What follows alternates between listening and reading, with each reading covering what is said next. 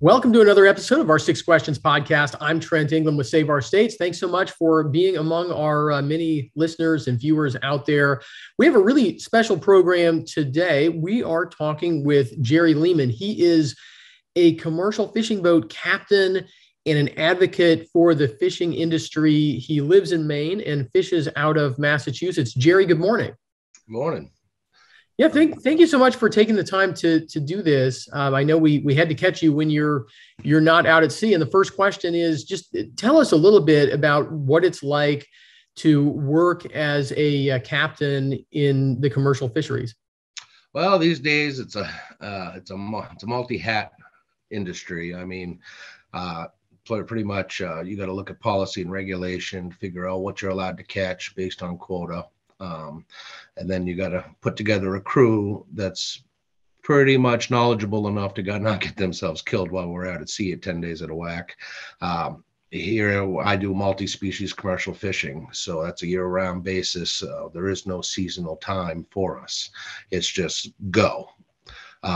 Pretty much when we're out there, we're the ones chasing down the haddock that everybody sees at the restaurants locally, pollock, redfish, dabs, monks, multi-range of species. We also harvest federally lobsters too, dragged lobsters, which are federally permitted offshore. So we are allowed 500 pieces of those. So it's a multifaceted fishery. And that's a perfect lead into the second question, which is there's been a lot of controversy around the lobster fishing industry, and the Biden administration has proposed some rules that would really have a draconian effect on Maine's, lobster fishing industry, which is something that, goes back for a long time. It's a big part of the state. Talk about that a little bit. And then, one of the interesting twists on this, and the reason I've been following this debate a little bit more closely, is that some of the folks who don't like the Electoral College have blamed the Electoral College for giving Maine's lobster industry too much of a voice in national politics. So talk to us about this whole issue. This is a debate that, has huge effects in the Northeast, but really affects the whole country, I think. Oh, yeah. This is going to go right across the communities. This goes directly to the commerce of all your local coastal communities here in New England. If we think about it, the entire setup of fishing here as our nation was started was based on fishing industry. That was the first fundamental start of our nation and our security as a nation to be able to live here on this land. When the people landed on Plymouth Rock, they didn't plant corn and had corn on the cob for dinner. The sea was a big vital key point in our commerce. At one time, codfish was a monetary system for our nation. Yeah. There's a reason they called it green gold. Yeah. Cape Cod, the founding states, and everything else. These were a forefront for everything that we based our commerce on. And from there, we've branched out over the years. And now it's like we're importing 92% of our seafood. And in the meantime, we're the most regulated fishery in the world. We're environmentally friendly, we're sustainable. We bend over backwards to make sure that we're bringing high-end sustainable food to our nation. And in the meantime, just the regulatory policies, especially with the Biden administration pushing these agendas for the Green Deal, it's a conflict of interest due to the point that we have two opposing bodies wanting the same using the same resource land, which is the ocean. You're fundamentally going to be putting wind turbines in. It's going to be devastating. It's going to be devastating for the commerce, the local communities. People, when they come up to Maine, and they would consider vacation land. If you're going to come up here, you're going to be eating imported fish from other nations. You're not going to see the coastal communities because there won't be any left. You're fundamentally going to kick the people from their homes, from their livelihoods, and then you're going to tell them to buy green wind.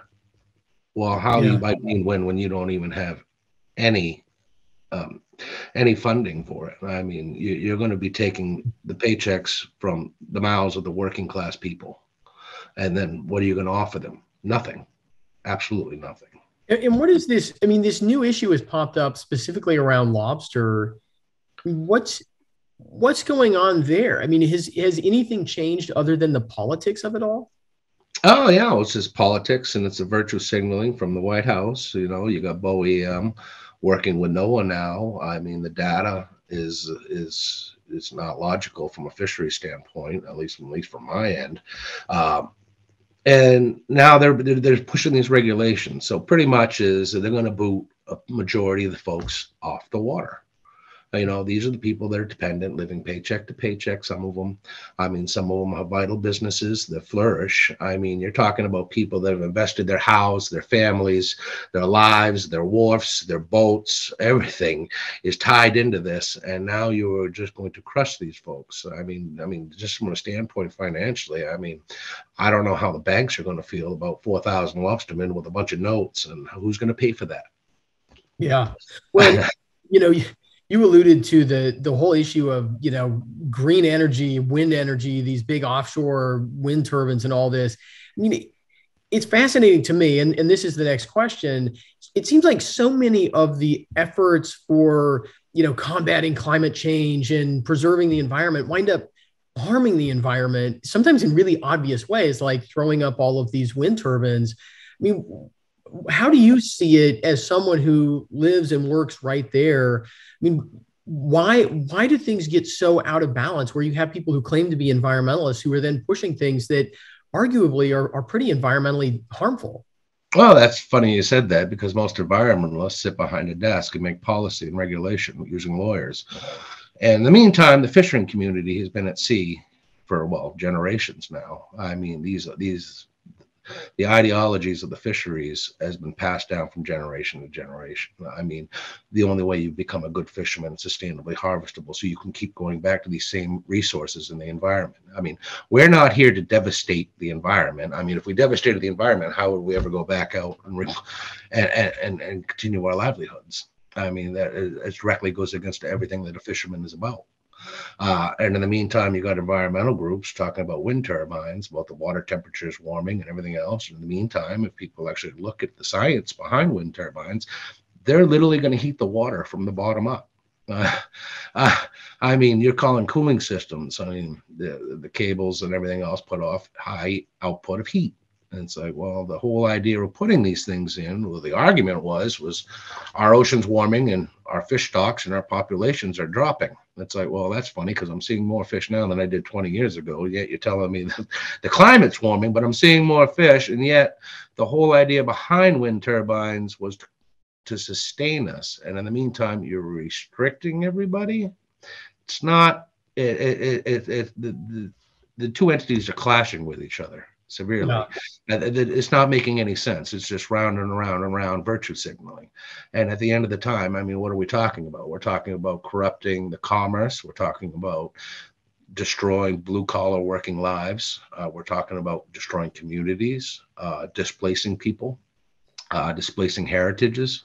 Mm-hmm. I mean, this is so anti-American, anti-environmentalist. I mean, this is just, it's not even green. I mean, everything that you said the reason was behind it is you are directly doing it. It's like it doesn't make any sense. At least to no fishermen that I have been aware of, and I've talked to quite a few over the last few months. I mean, like I said, I've been in every major fishing port here in New England for the last 22 years. I mean, I've never even met a NOAA agent. Yeah, you're probably better off. Yeah, well, yeah, unfortunately, but I think that's a lot of the problem is this disconnect. You got people talking. It's about jobs and about creating. There is a percentage of people that are going to be making bank on this, and it's not the working class. Yeah. This is. I mean, you're talking money. The government's money and the taxpayers' money is going to be subsidized to other nations to give us energy sources. How does that make any sense? Yeah. I'm talking here on our Six Questions podcast with Jerry Leeman. He is a commercial fishing boat captain and an advocate for the fishing industry up in New England. Jerry, the next question actually is specific to Maine. I have to ask this because, we're focused at Save Our States on preserving the Electoral College.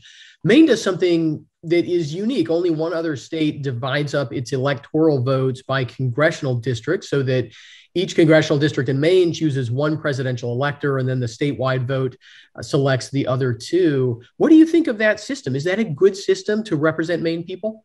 Well, in theory, I mean, it makes both parties more inclined to pay attention to the state.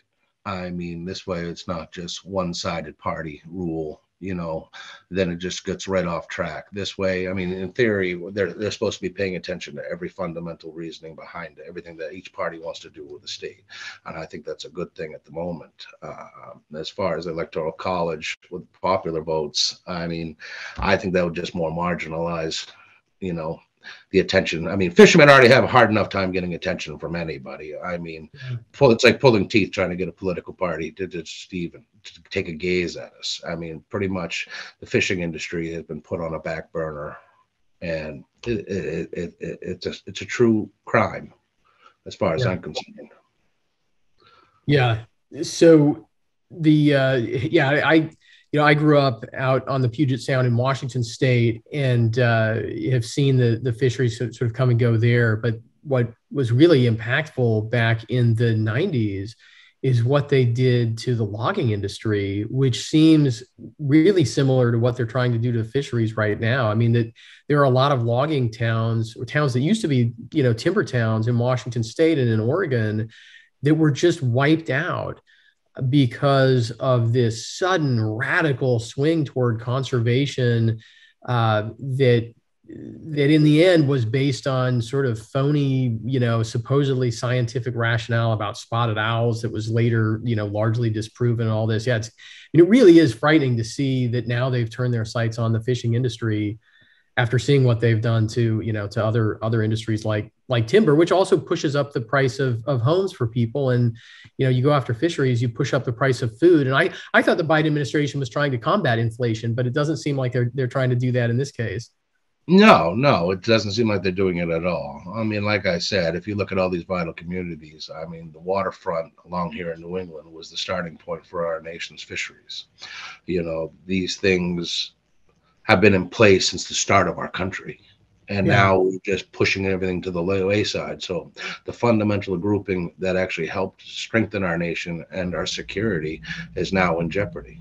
Yeah. I've been trying to tell everybody plainly, it's just like, well, just imagine this. We're importing 92% of all of our seafood from overseas. So what happens? We have an economic downturn. I go and every other nation decides, well, their resources are better to stay at home. So what do? I mean, White House sits there and talks about food shortages right there on national TV in front of everybody. And in the meantime, processing plants, I mean, the train spill. I mean, the Midwest regions talk about dropping down farming this year because of contamination. So is now really a good time for us as far as the national security wise, as far as food consumption for our people? Is now the time for this? I don't think it is. So, Jerry, the fifth question of our six questions, you have been you've been out there on the water for decades and a captain of a fishing vessel. What is your closest call? What's your most harrowing sea story that you can share with us?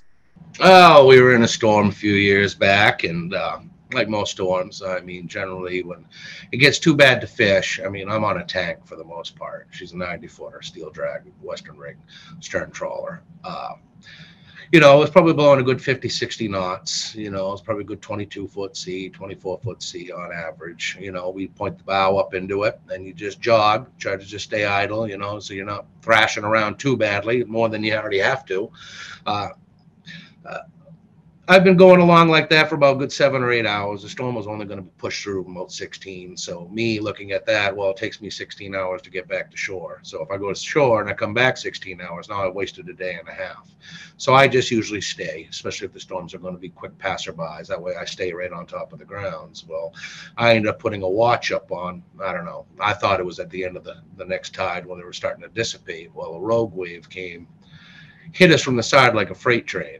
I'm a steel boat. I mean, it hit us so hard, it pretty much flipped the boat almost upside down. So as I was laying in my bunk, which is in the wheelhouse, top end of the boat, top deck, I'm on the ceiling looking up at the bunk.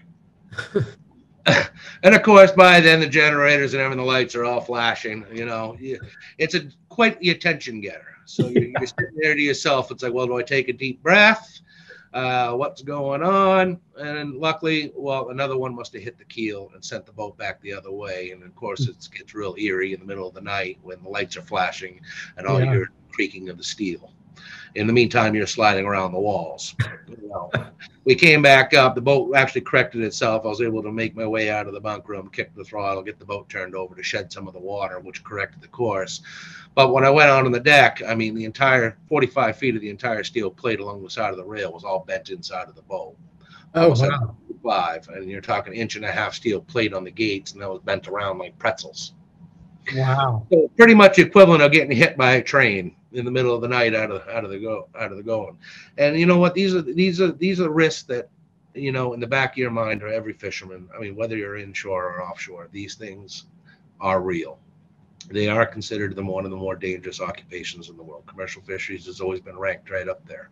You can go to Gloucester, Massachusetts. They have an entire wall of list of names of men and women who have perished at sea, providing the U.S. consumer, you know, top-notch protein that's sustainable and has been passed on from legacy, from heritage to heritage for many generations. And now it just seems like in the forefront we're in. I mean, this climate agenda and everything else has pushed this all to the wayside. Where I mean, fundamentally, it's we're being pushed out. Yeah. You know, and like I said, I mean, you're talking thousands. I mean, if not millions along the coast. I mean that depend on these things.